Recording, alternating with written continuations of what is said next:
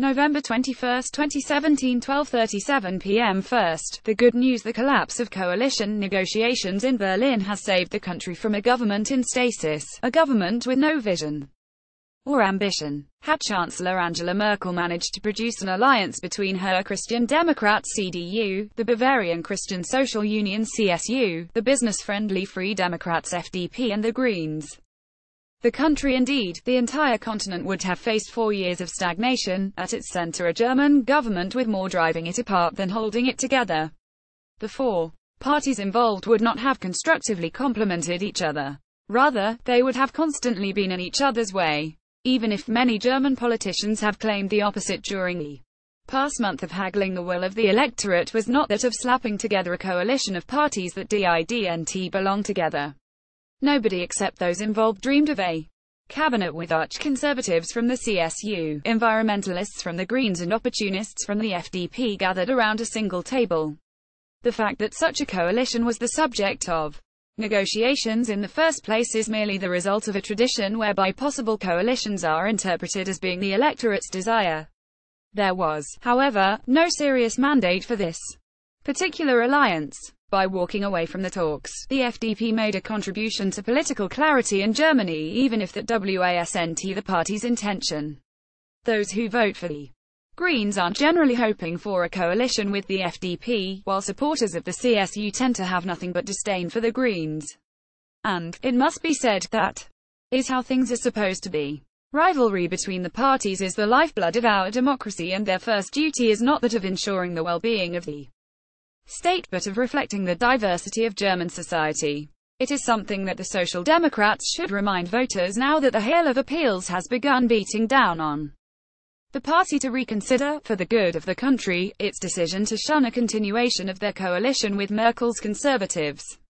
Plus, the initial interpretation of the September 24 election results, that the electorate is eager to be rid of Merkel's Conservatives PD coalition, remains the correct one.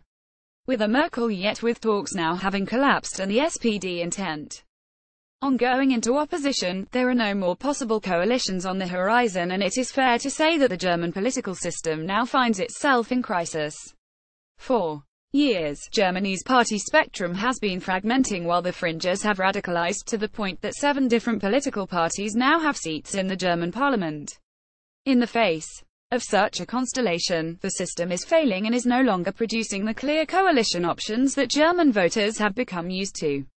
Calling new elections would be akin to forcing voters into detention until they produce a result agreeable to the political apparatus. And were that to happen, it seems likely that the right-wing populist Alternative for Germany, AfD, would be one of the only parties to profit. The only other option would be a minority government.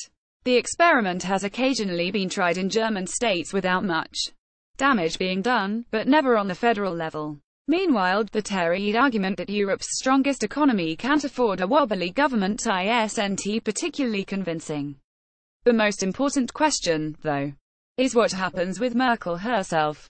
This could indeed mark the beginning of the end for her career as Chancellor.